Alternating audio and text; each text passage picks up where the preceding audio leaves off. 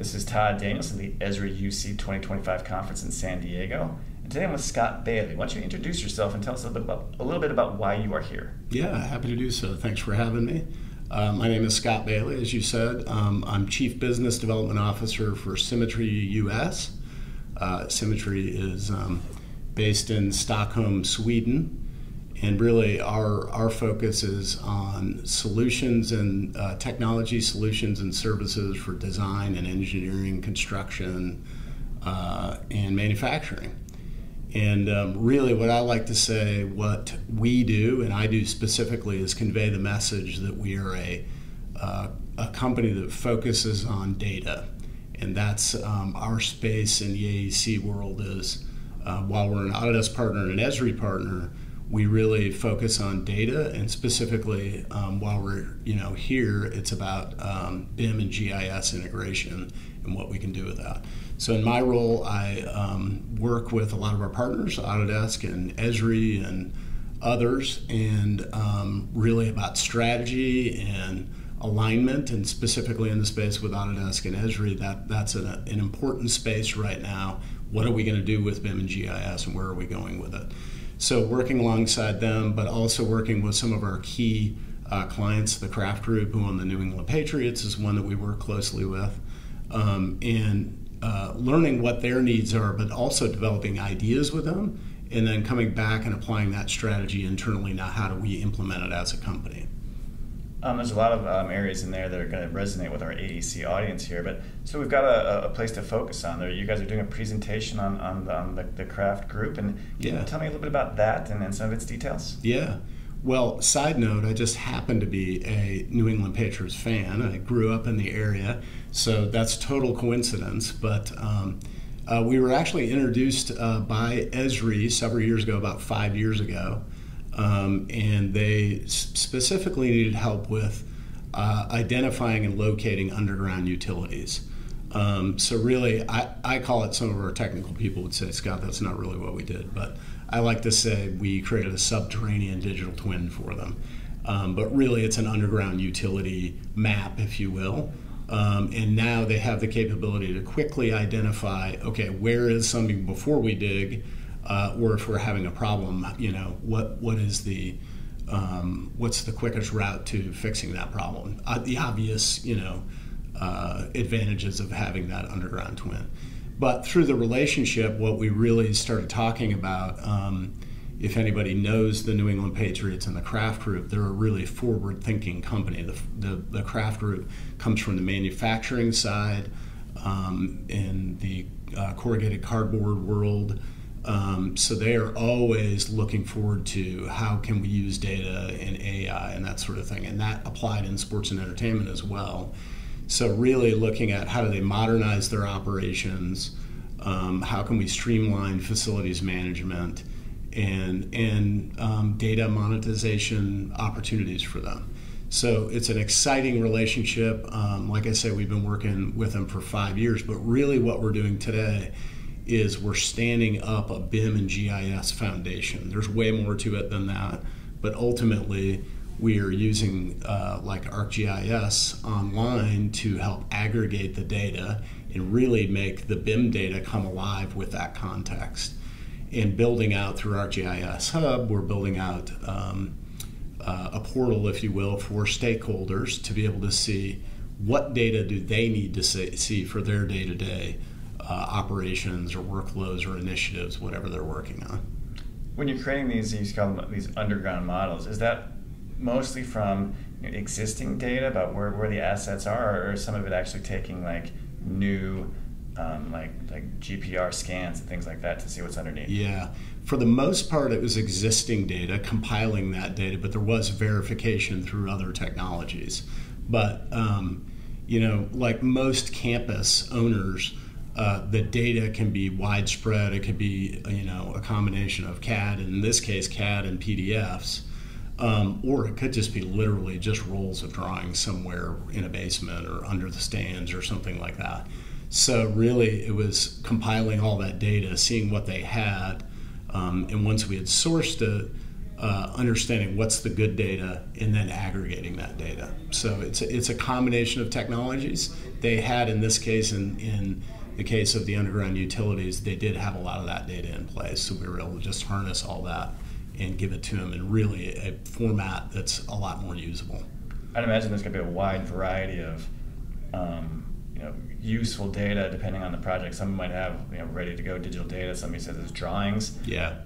What are some of the variant swings on those, and how can some of those who have older, less digital data prepare for making a move such as this, so that they're better prepared and use their time better? Yeah, that's a great question.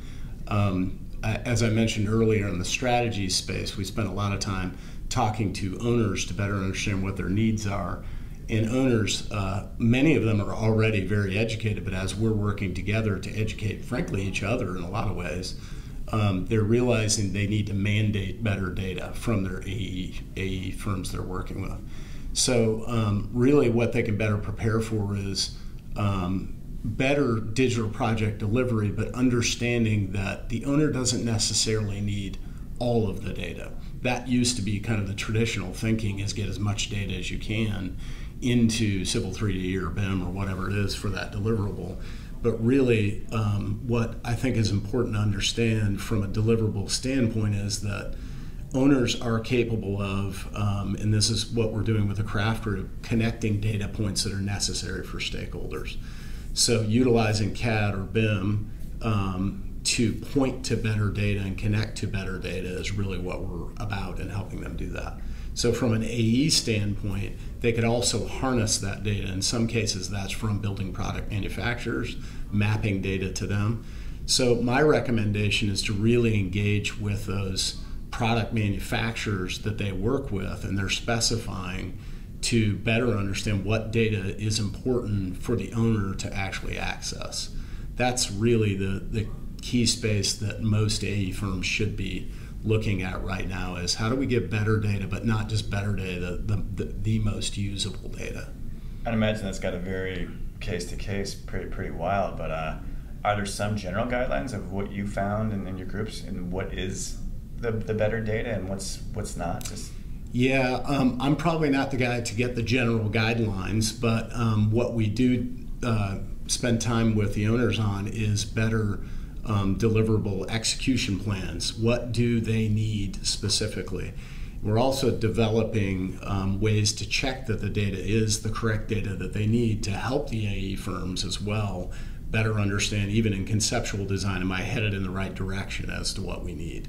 So probably not the answer you're looking for, but I'm not the guy to give that specific answer, unfortunately. No, not a problem. So let's say that they do have good data. What might then be the next stumbling blocks that they should be looking toward?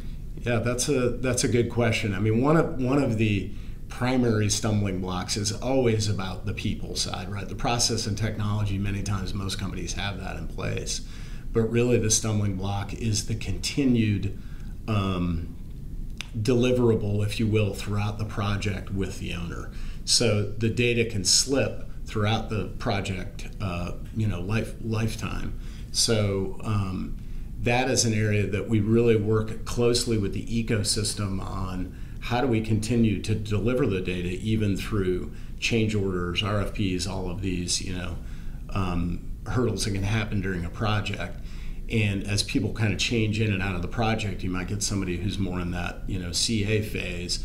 They have to be a part of engaging in the data and understanding this is what we have to continue to deliver. So it's really educating their entire team that we have to continue to deliver this data.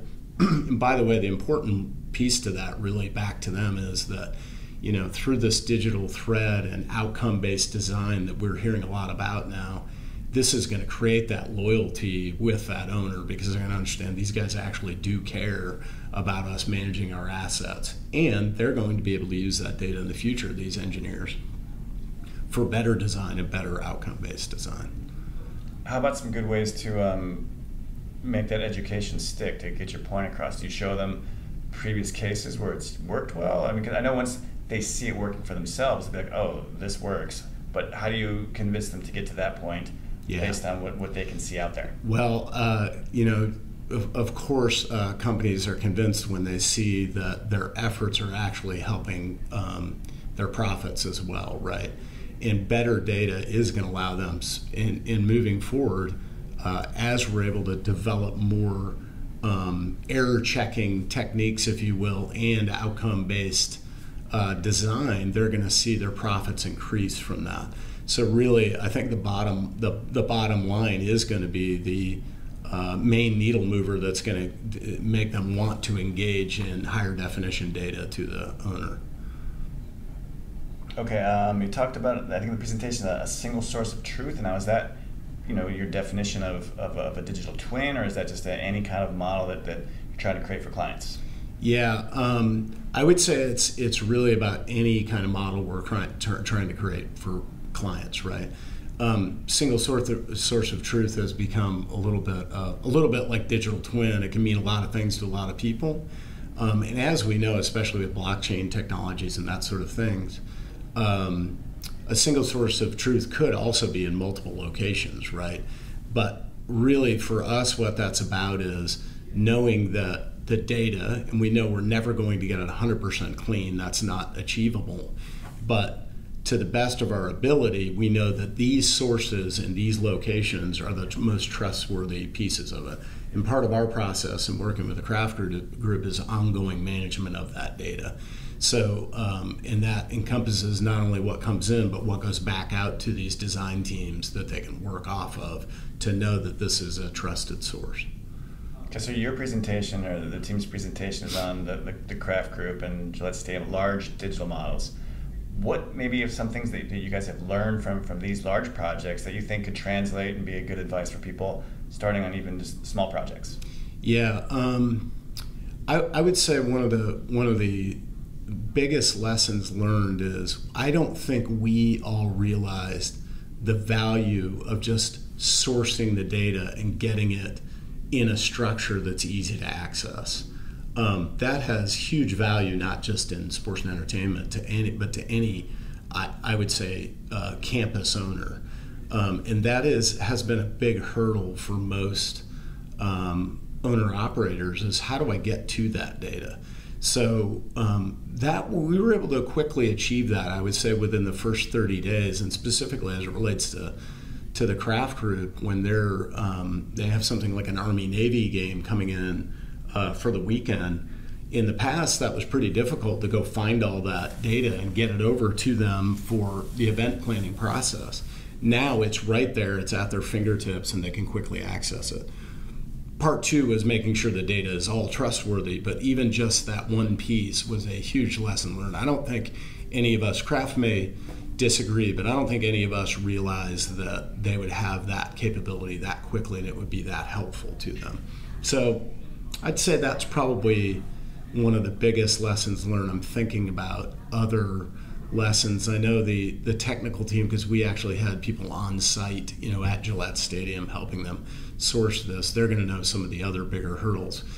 The main piece of it is getting stakeholders to understand the value of it. There were some that understood the value, but I can tell you, as soon as we aggregated it and really aggregate it by adding mesh to it, using drone technology and bringing all this technology together, that visual was surprising to everybody. And then they had that aha moment, oh, I could use this in so many ways. So currently we've met with over a dozen stakeholders, and I believe we have over 80 use cases of this digital twin foundation that we've created. Could you a little more specifically describe what sourcing the data is? I'm not sure that I'm fully understanding exactly what that entails and looks like. Yeah, you bet. So in some cases, and I would say in the case of the craft group, the data could be so widespread, as I mentioned earlier, there's no data, it's just a roll of drawings that we need to figure out which one is the most accurate presentation of it, but also sourcing the data from literally physical locations. It could be there was a scan on a hard drive in the construction office sitting on somebody's desk, which was a real thing. But also, what other data sources do they have? In this case, it's CAD, or types, formats, CAD, BIM, and in some cases even PDFs. So what we were able to do for them, and a technology we used, is we combined modeling, specifically in some cases PDFs and CAD, into Revit in an automated fashion, and then doing gap analysis through 360 cameras. So we sourced the data, but then verifying the data through technologies that allowed us to look at Autodesk Construction Cloud side by side with this 360 and identify areas that weren't accurate within the stadium. So I went a little off of the sourcing part of it, but it's gathering the data, the different formats that are literally sometimes in different physical locations, and then using other technology to find the gaps and inaccuracies in the data. So I would think that would be very, very difficult in some cases, and obviously time consuming. Do you need to wait until you have all of that data before you can get started? Is that the best model, or can you, while you're still trying to figure out where these things are, start working with some of the things that you have? What's the best way to go there? Yeah, it's a great question. In this sports and entertainment world, which I think all campus owners, it's a similar hue, right? They had areas that they needed to prioritize, right? So it could be, depending on who we're talking to, it could be, football operations, for example. What is the most critical pieces that they needed for game day type operations? So we really were able to break it up by sectors. But overall, the stadium, what we have achieved, I think we're 90-95% of the way there, is getting it to a level of detail of about 200-ish, which is a great base to work from. That's taken a while to get to that point, but now, to your question, we can prioritize the different areas based on stakeholders, their priorities, and then really add the deeper definition of, if you will, higher definition of data, and enrich that data in those areas. And in some cases, that is empowering the facilities staff using field maps and building an app for them to go capture that data in the field. Other things that you've learned that maybe you could pass on to our audience of maybe they can, I know again, they're likely not going to work on such large projects, but yeah, shortcuts they could take, pitfalls they can avoid, things like that when they're trying to establish a new digital model going forward. Yeah, that's a good question. I believe that it's hard to not get too philosophical here, but as I mentioned earlier, related to the digital thread and outcome-based design, AI, everybody's saying it. The more we lean in today to embracing the technology that is going to allow us to deliver better data, that's going to provide more streamlined workflows for design firms to deliver that data moving forward. And ultimately, there's a lot of fear about AI in the design world. At least the feedback I get is there's a lot of fear. But really embracing it today and getting on board on the data side is going to create, as I mentioned, that loyalty, and it will be streamlining their efforts. And as we know, we've all been working in this world for a long time in technology. We know that really leaning in is going to help in that area. And ultimately, outcome-based design is the future, and you're going to see more and more connected data with BIM and GIS. And they're really, these AE firms that get on board today and understand the value of that are going to be set up for the future, which is fast approaching. I emphasize that we are a connected data company. That's where we focus our efforts. There's a reason for that, because we firmly believe that not only can we connect data just in the AEC space, we can harness data in other spaces as well. And that's our passion, that's what we do, and we're excited about that.